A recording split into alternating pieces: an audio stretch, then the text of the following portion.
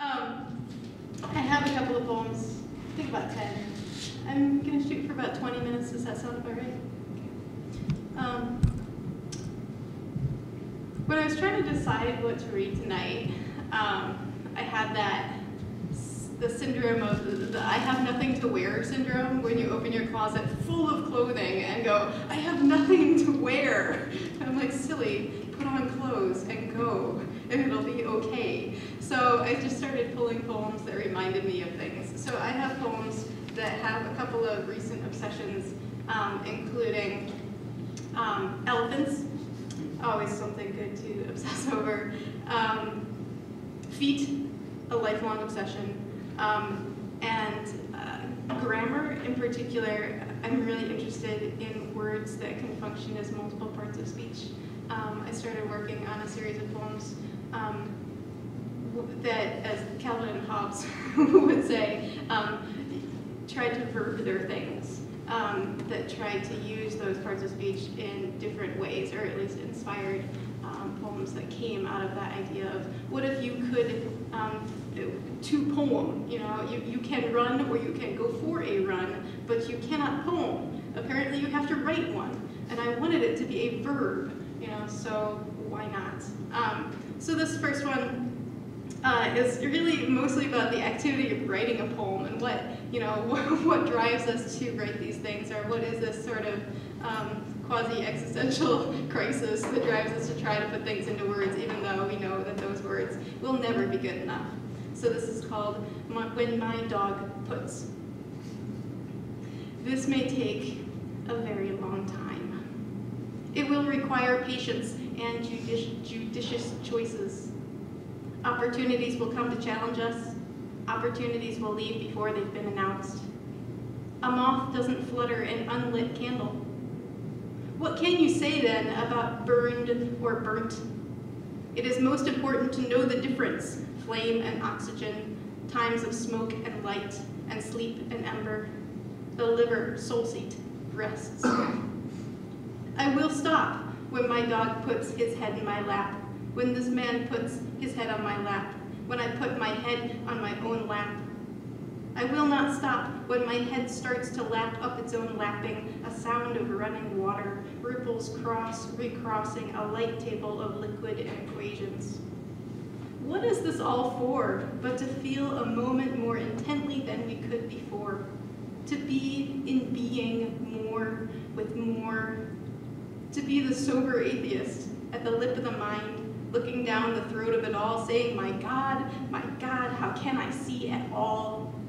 To be sober and undone, godless, and so rich with faith, it runs down the soft ears and muzzle of my lap. This next one is a very, very nerdy poem that is inspired by my attempt to teach the Epic of Gilgamesh to 8th graders, which is a very, very old story written on tablets that have been broken and recomposed. And so the effect is that there is a lot of repetition, and there's a lot of really cool language, including these words that I think they're called kennings. They're when two words have been mushed together with a hyphen, usually, like in the Old Testament, it comes through as loving kindness, all one word.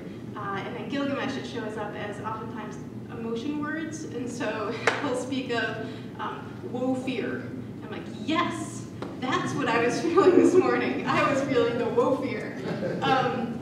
So the story of Gilgamesh is that he is this kind of irresponsible king who is very, very powerful, but also kind of a gigantic jerk. And so the gods send down his rival and equal, who they fight for 7 nights, and then they're the best of friends, and maybe something more. And then his best friend Enkidu dies, forcing Gilgamesh to come to terms with his mortality, and Gilgamesh does not want to come to terms with the fact that he may die. So he goes in search of the key to immortality. But he is so distraught by the death of his friend that he clutches his body to him and won't let go of his friend until a worm falls out of his nose. Which I was like, yes! All right, so this is called Vital Signs. There is no limit for my love for you. There is no limit to my love. There is no limit for my fear for you. There is no limit to my fear. There is no limit to woe love for fear. There is no love without woe fear.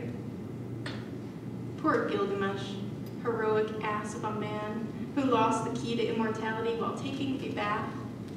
What had he just remained unclean in the muck with the rest of us? We can't all hold our loved ones till a word falls from their nose. We can't all hold our loved ones and incubate the woe, grow it like a fungus, like a mold in our vitals, through the stomach lining, up the lungs, across the spleen, until it eats through the esophagus and steals our voices, clouds our vision, plugs our ears until we cannot hear or see or feel anything but fear and fear. And why, dear Gil, and can I call you that? Why, when the worm fell out of your dead love's nose, why then did you let go?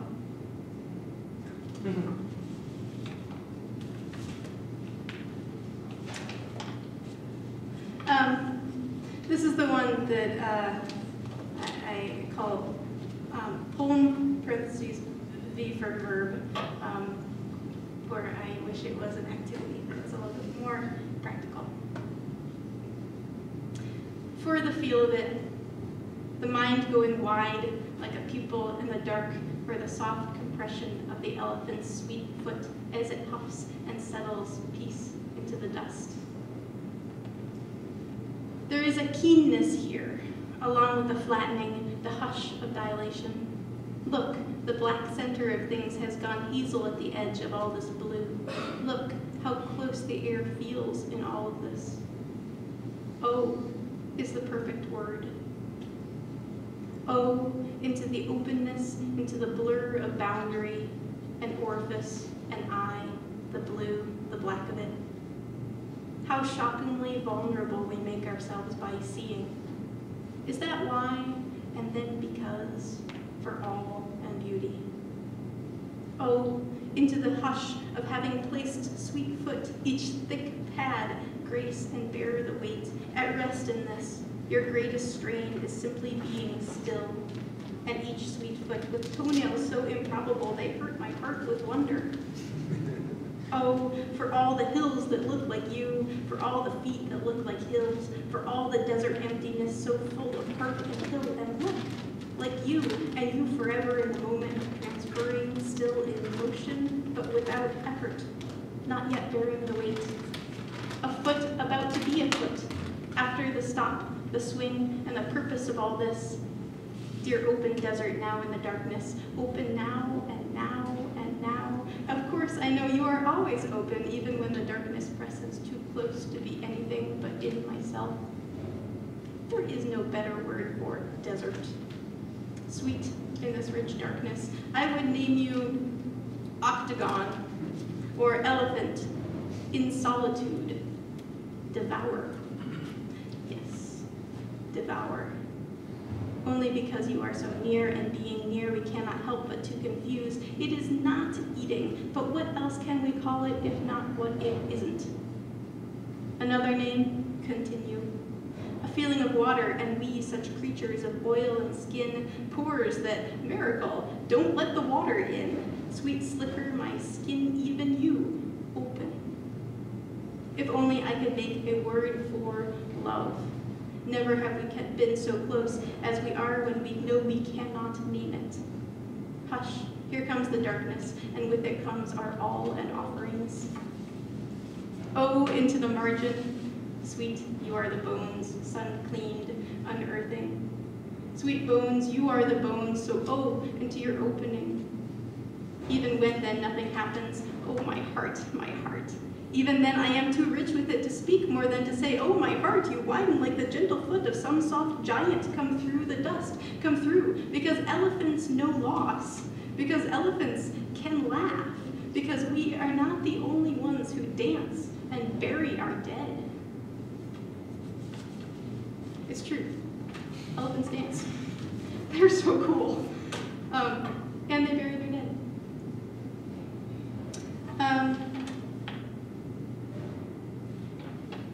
This is This one's a shift in tone.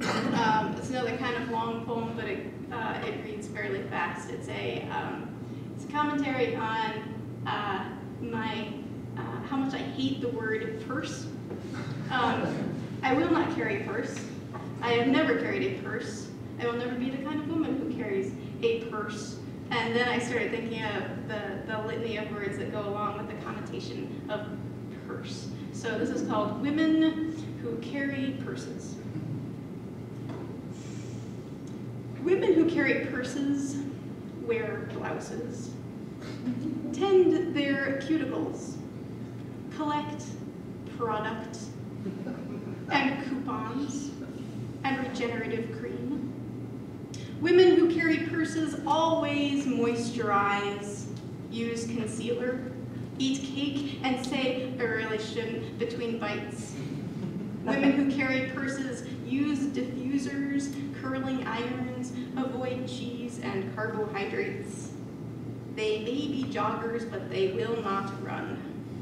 Some days they might exercise on the elliptical or do a yoga class because they bought the pants. Women who carry purses wear panties and underwires, shoulder pads, pencil skirts, control top, pantyhose. Women who carry purses always moisturize and exfoliate. They carry tweezers in their purses. Women who carry purses carry tissues and pocketbooks, carry tampons and tabs of chewing gum, the kind you pop through foil like a pill. Women who carry purses know the difference between heels and pumps and clogs and slides.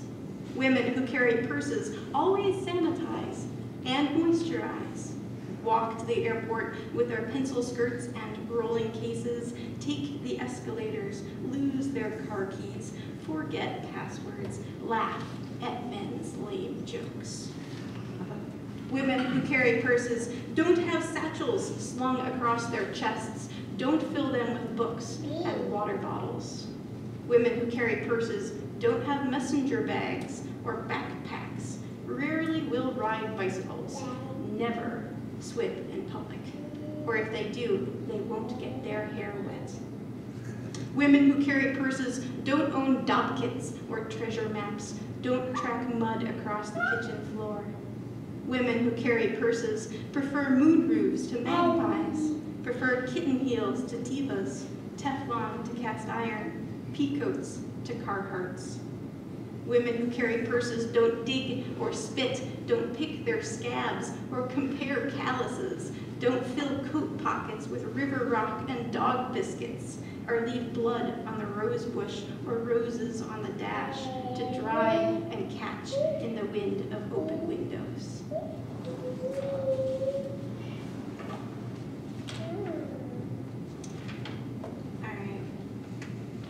This is something very light and silly, and probably not my finest moment, but it's fun to read.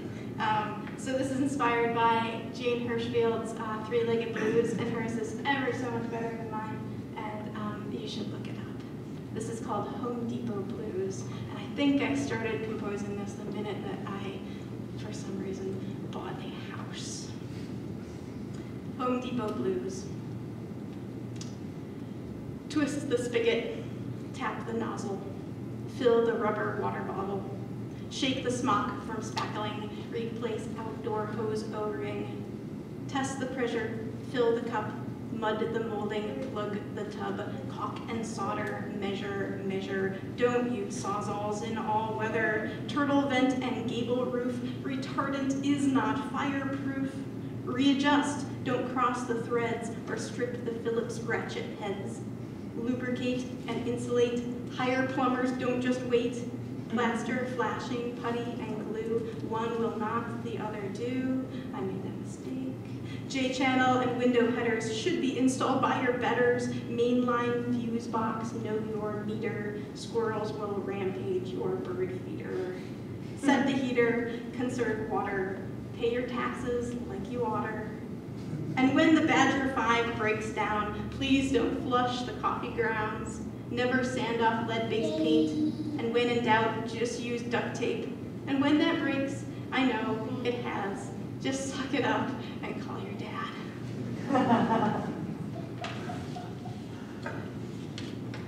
All right, I am approaching the end here. I'm gonna do, we'll do two more. This one is called Apocalypse. We set a place for him at the table. A complete set, including soup spoons, even though there is no soup. Dessert fork, wine glass, folded napkin to the left. I eat at the cutting board so as not to seem rude. Apocalypse never calls to cancel, he just doesn't show up. I cooked his favorite, but I have come to understand these invitations I expect too much. I read into situations just because other people's lives are falling apart. Other people's children kill themselves, or husbands get brain tumors, or breasts get cancer, houses go into foreclosure, hearts fail or are crushed by failure. Just because he continues to visit all the neighbors, making rounds in seemingly equal yet unpredictable maneuvers, doesn't mean Apocalypse doesn't still love me. I know. He could come any night. I know. I cooked his favorite. Someday he'll come to eat.